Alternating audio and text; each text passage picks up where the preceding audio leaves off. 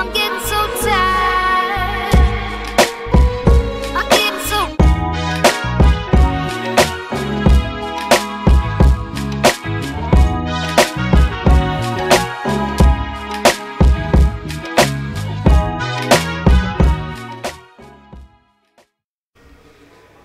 Y'all know what's going on. It's time for another episode of Doing Time with Joe.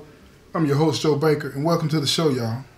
Today I'm going to tell you this story about these two best friends, Drew and Dave. Drew and Dave grew up together. And Drew, his family was intact, totally intact. His mother and father were there. They stayed married the whole time, all the way up until he was about to graduate high school. His life was good. But Dave, his family, by the time when he was in the 10th grade, his mother and father were getting a divorce. And they were getting a divorce because Dave's father was cheating on his mother. But Dave wanted to be around his father. So to be around his father, he had to spend a lot of time at the other house that his father stayed with the woman that he cheated on his mother with. And this had a negative effect on Dave because his father didn't explain things clearly to him. His father didn't accept responsibility for the things that he did. He made it as though the mother, Dave's mother, was at fault. He said that he didn't want to leave. She put him out.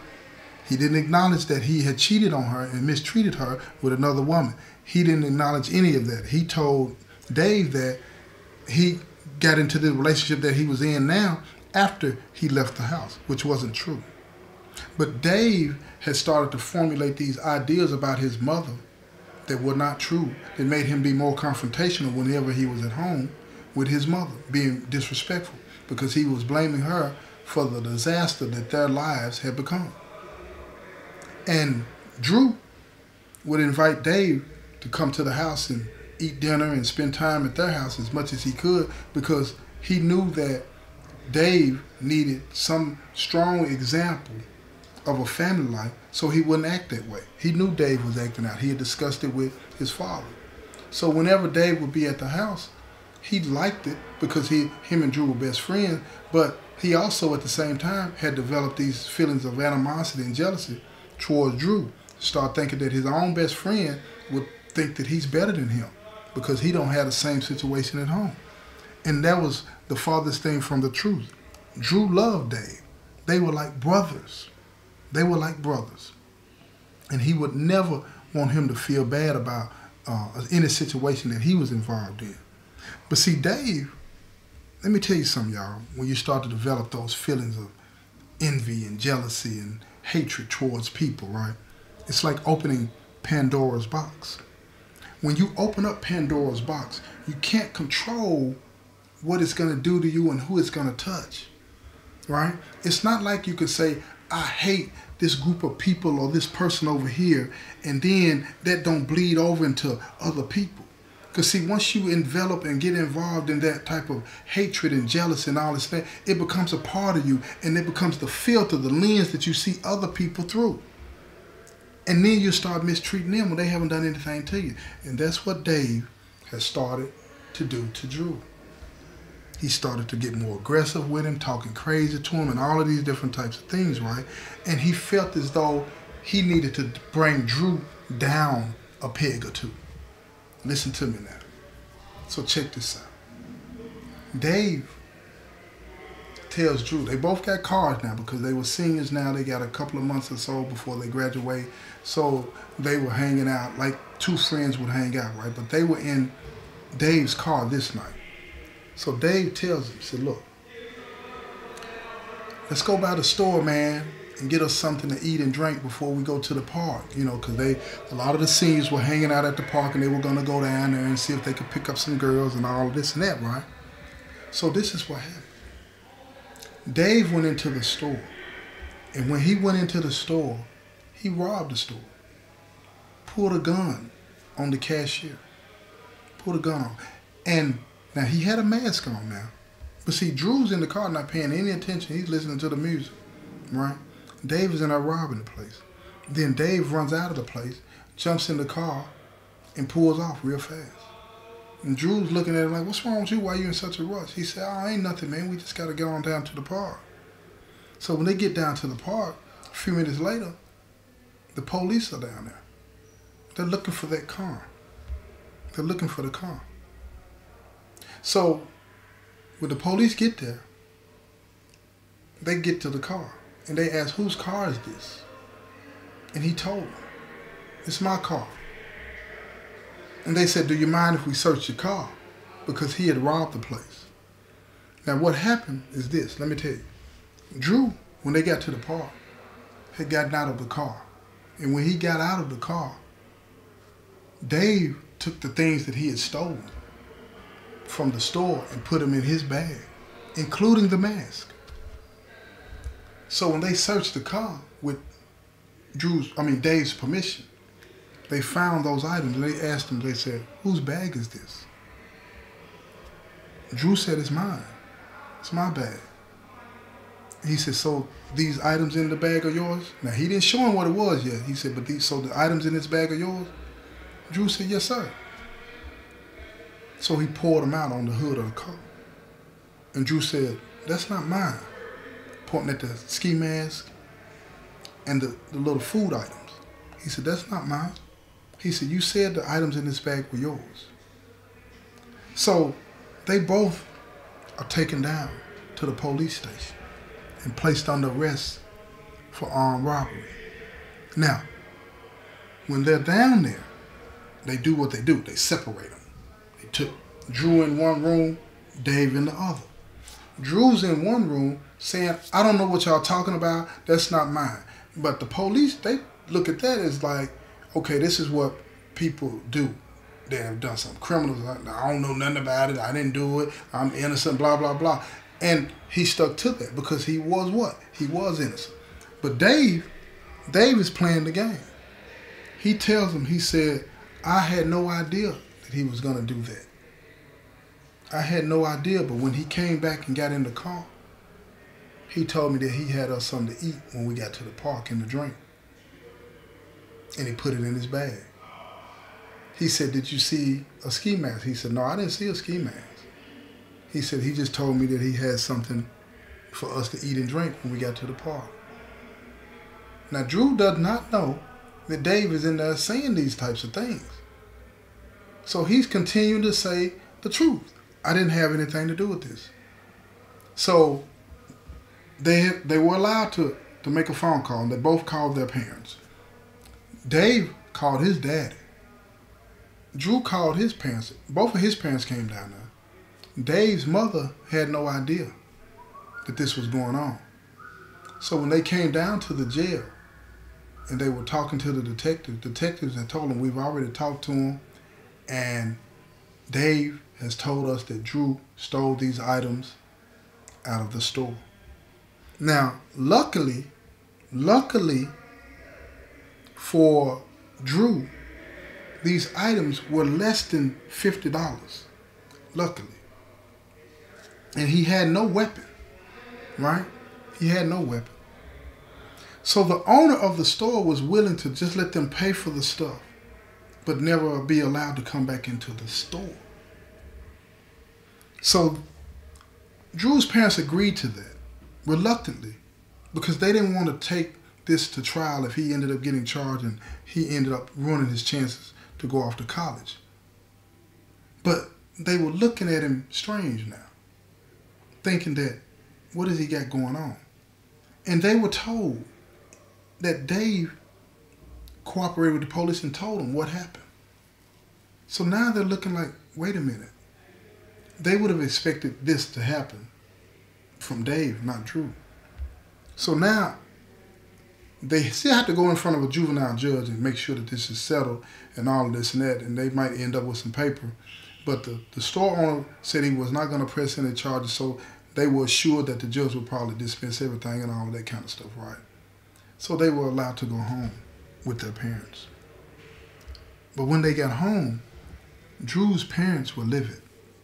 They went off on him, and they told him that he needed to tell them the truth about what happened. And he assured them that he had no idea that that stuff was in his bag. He had no idea. And then they asked him, how did it get in the bag? And he said he didn't know. He didn't know. And then they told him what the police said that Dave said. And he stood there and he's listening to them talk this and say this, but he does not believe it. He does not believe it. And he tells his father and his mother for the first time in a defiant tone, y'all just don't like Drew. I mean, y'all don't like Dave. Y'all don't want him over here. And Dave's father, Jake, tells me that doesn't have anything to do with it. Dave is the one that told the police that this stuff belonged to you. And then they asked him about the ski mask. He said, I don't even have a ski mask. So they told him, look, we'll talk about this tomorrow. He went to bed and they went to bed. But Drew's parents were in the bed and they were talking.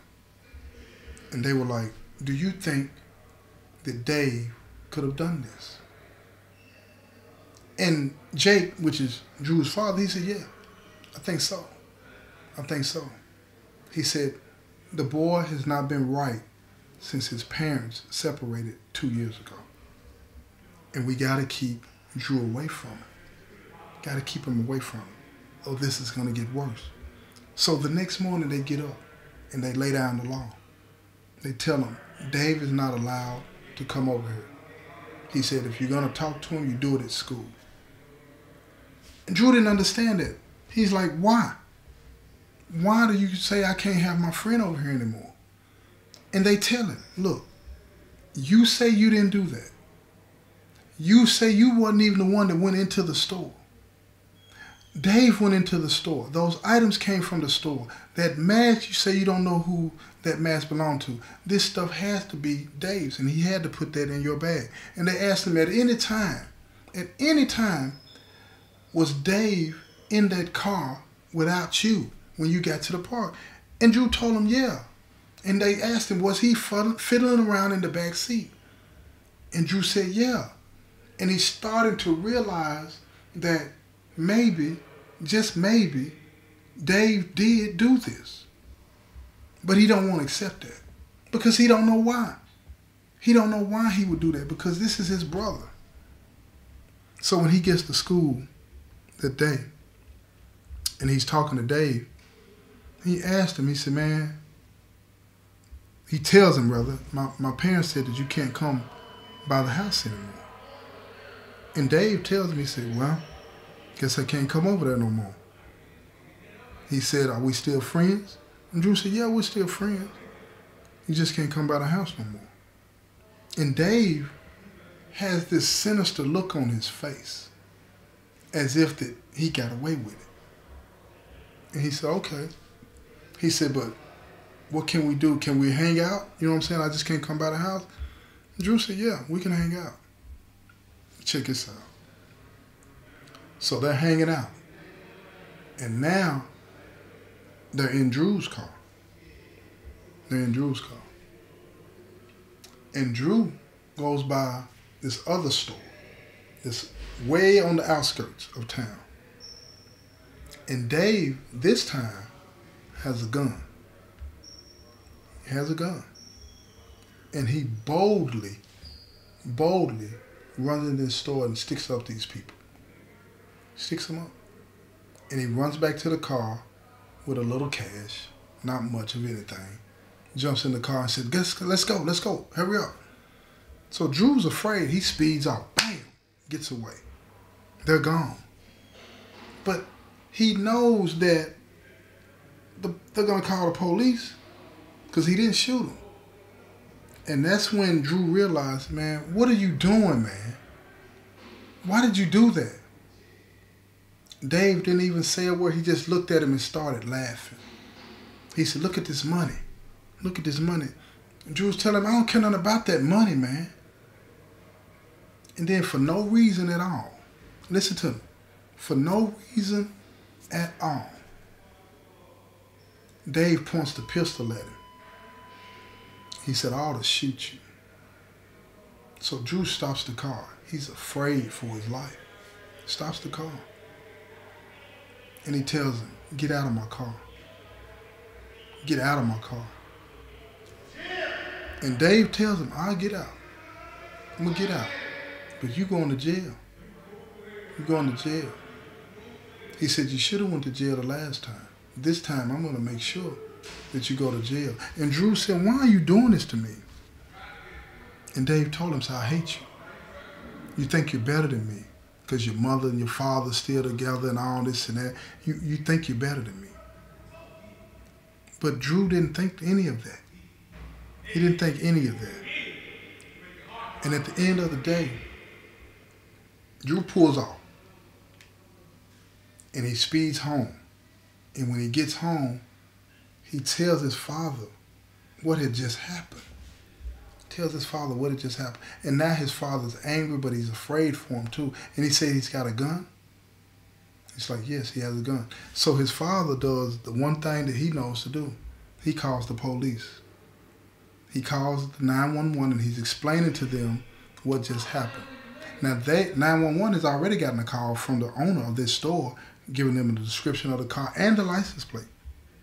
And he tells them that that's his son's car and they're at the house. And the 911 operator tells him that don't leave that house. And he tells him, he says, my son didn't do it. His friend did it and trying to set him up. Of course, they don't believe that. The police get to the house and they arrest Drew and they take him in. They take him in. And when they get him into the police station, they're telling him, look, you were involved in this one, now you're involved in this one. And this time that and had a weapon with it, you're going to jail. And he tells them, he said, I had nothing to do with it. I had nothing to do with it. Now here's what happened. They pulled the surveillance.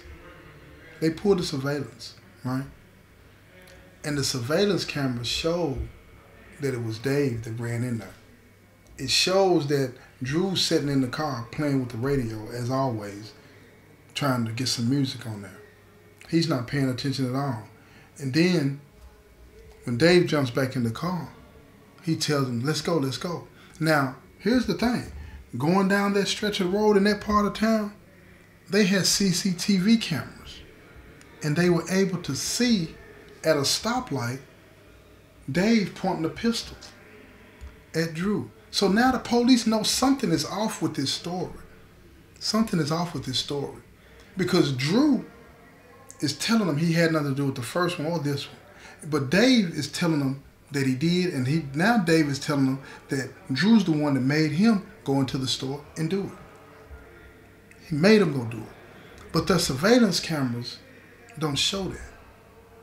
So they start to dig and dig and dig, and now they're finding out that Drew and Dave had been best friends since childhood, and that Dave's parents had gotten divorced. They're finding out all of this stuff, right? And these people are not dumb. They're kind of smart.